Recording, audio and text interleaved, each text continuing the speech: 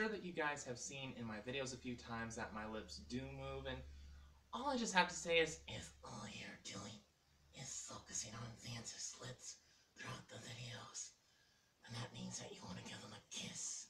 Oh yeah, you want to give them a big, sloppy kiss.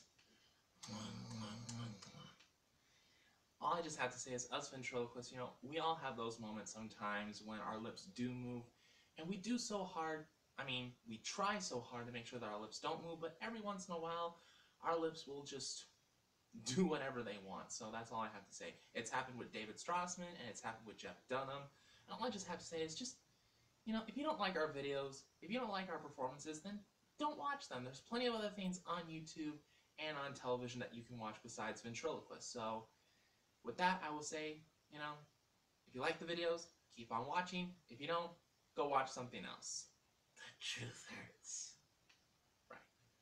So, that's all, folks.